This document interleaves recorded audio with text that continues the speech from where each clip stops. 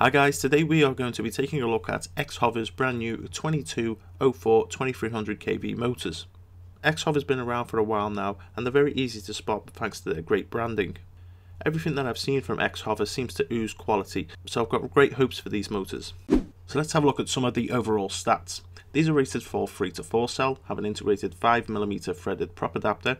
They are apparently perfectly balanced rotors. The stator has also been placed higher to avoid the screws from hitting the windings. They use Japanese ball bearings for performance and reliability. They are also lightweight and allow maximum airflow into the windings for cooling. They have a 3mm internal shaft for ultimate durability and is backed up by a 1-year limited warranty from the date of purchase. So looking closely at the motor, you can see that this oozes Xhover's usual high quality branding. And a look through the bottom shows that the stator is mounted well high, out the way from any potential screw problems. And looking in through the top, you can see that the windings are relatively neat. Pulling, pushing and twisting on the motor itself revealed no play. And it's nice to see some good quality silicone wiring, no stiff wires here.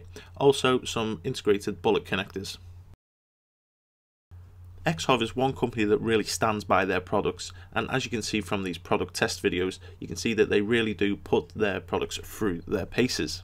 I don't think I've seen any other manufacturer throw in their machines at solid metal structures, so when I do get things from them, I know I'm getting a quality product. And before we start the thrust tests, let's just check on the weight. We're coming in at 29.5 grams with the prop nut and washer. As with all my tests, we're going to be using a Turnigy Nanotech 1300mAh 45 to 90C discharge battery.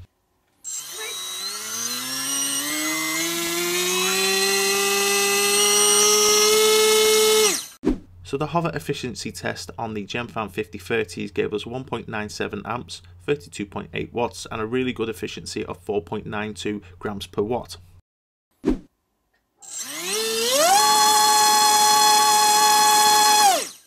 The full power test on a 5030 gave us 594 grams of thrust, 9.97 amps, 162 watts and a grams per watt efficiency of 3.66. Now we're going to switch over to the HQ 5040, again with a brand new fresh battery.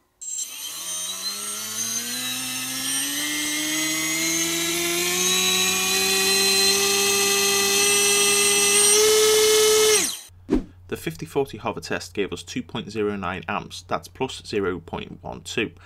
We were also up on our watts by plus 2 at 34.8, giving us a grams per watt efficiency of 4.31, which is a minus efficiency of 0.61.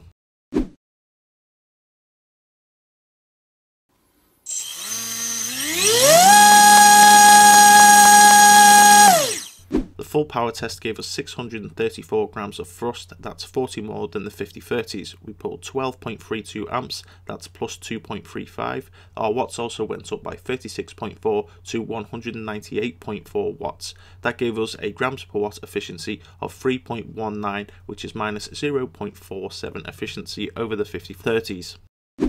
Now we're going to try the HQ 5040 tri-blades.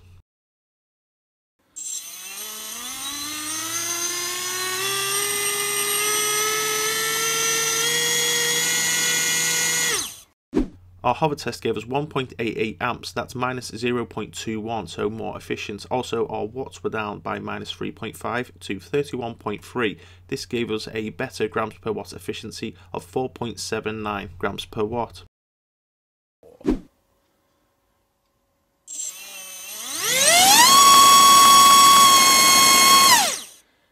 The 5040 tri-prop pulled a massive 838 grams of thrust, that's 204 more grams thrust than a standard 5040 prop. And as you can imagine, all that extra oomph has really pulled up the amps up to 20.96, that's plus 8.64 over the standard 5040 prop. And it's the same situation with the watts, pulling 331.5, that's plus 133.1 over the 5040 prop. And we got a final efficiency grams per watt of 2.52. Now we move on to our final prop, which is the DAL 5045.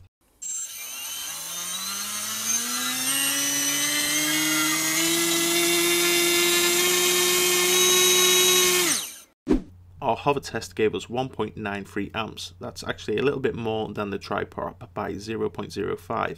The watts were also up to 32.2, that's plus 0.09, and our grams per watt efficiency was 4.64, that's minus 0.15 efficiency.